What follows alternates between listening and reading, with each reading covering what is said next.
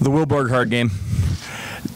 Just that moment for you hear everyone chanting, "We want Burghardt," and then the bench getting into it. Ryan's pumping him up. Yeah. Then you hit the three, and everyone explodes. I mean, just that kind of moment, one of those that stays with you for the rest of your life.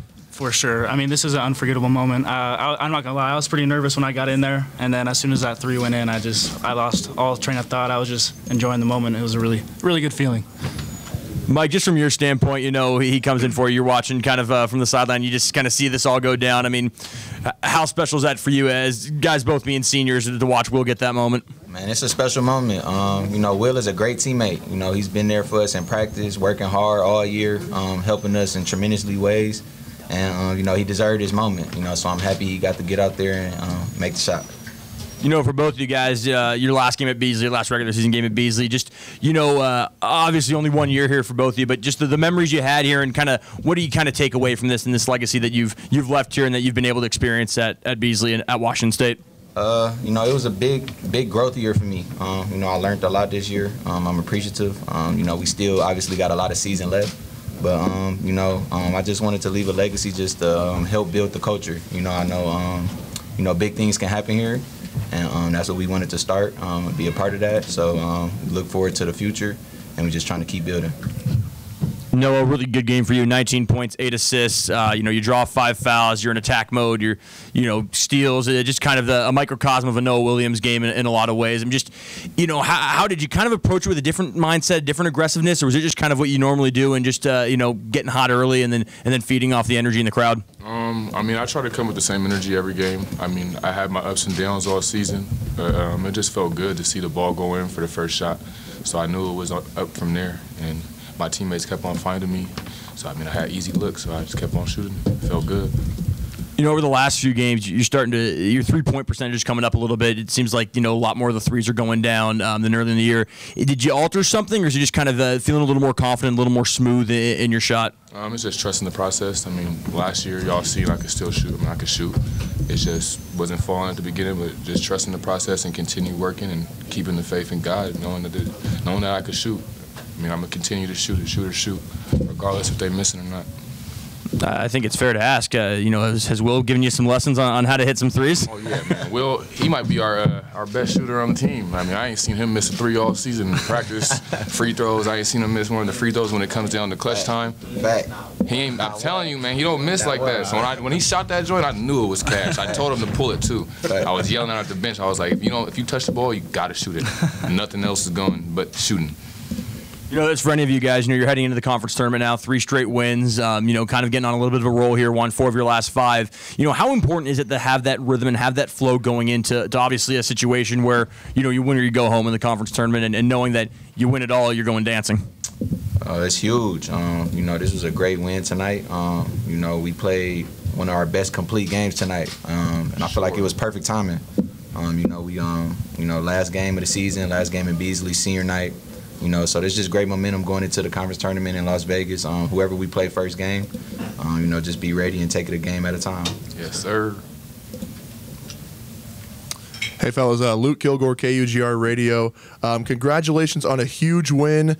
9 Cougs in the scoring column today. Noah, you had a wonderful game, 19 and 8. What made it so easy to share the sugar today? I mean, it was really just pass.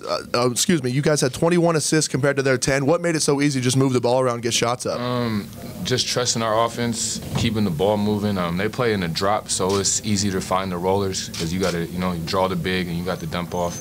And then you got people that are sagging off on my boy right here, Andre. He's a hell of a shooter, so, I mean, you got to be silly if you're sagging off Andre. It's easy to find him. Mike, you can't leave him open, you know. We sharing the ball and just playing together, staying together. It's pretty much how we got all them assists. Will, literally one of the most magical moments I've ever been able to experience in Beasley Coliseum. When you received the basketball, everyone in the whole arena knew that you were going to get the ball. Did it matter what hands were in your face? If you're triple covered, are you still pulling that?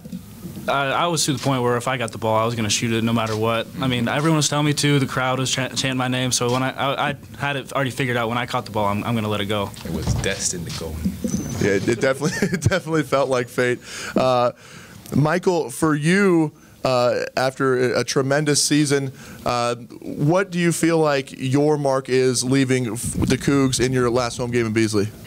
I just wanted to leave a mark of, just experience. I came in with a lot of experience, and just wanted to help my teammates, not make some of the mistakes that I might have made to help put them in a better situation, and, just trying to build something special, build a culture, create something new, so I just feel like it's, something that can be special made here, and I just wanted to help contribute to that, so. Got more to do. I think you've really left the program in great hands. How do you think that this huge blowout win over Oregon, I'm sure that last loss against them left a really bad taste in your guys' mouth. How do you think this prepares you guys for the Pac-12 tournament? I think it prepares us very, very good. Like I said, I don't know who we play.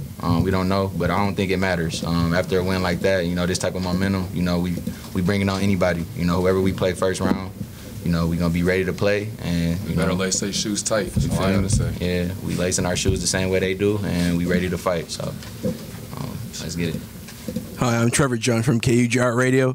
And what's the feel like in the locker room right now? Are you guys just electric all over the place? How do you guys feel going into the tournament?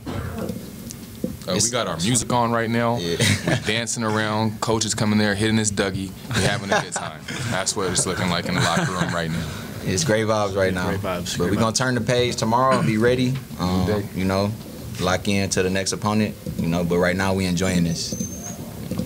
At any point throughout the week, building up to this game, was it a topic of conversation of, hey, it's senior day, the crowd's going to be here, national television, we got to step up our game?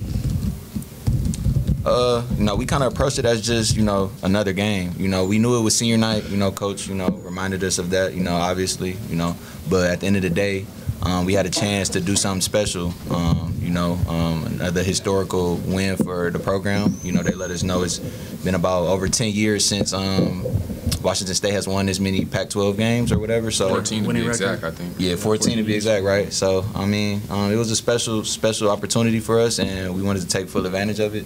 And we're just happy we got the win. Gunnar Miller, Wazoo Sports Network. I was kind of wondering, what do you guys feel like you need to do offensively and defensively going into the Pac-12 tournament to make a run at it? I think we got to just stay together mentally. We're a hard team to score over. We got Mo and F.A. that come through and block shots when we're sloughing on the on-ball defense. Offensively, we should stay together and just keep on passing, keep on sharing the rock. Everything should fall into place. For any of you three guys, it seems like the timing and the patience of your guys' offense, and 2 of the last 3 games were 2 of your better offensive games. Has that been kind of hammered home? Season high in assists tonight too, just kind of making that extra pass and being a little bit more patient on offense. Definitely. We've been talking about getting a lot of better shots. Shot selection has been key on the whiteboard.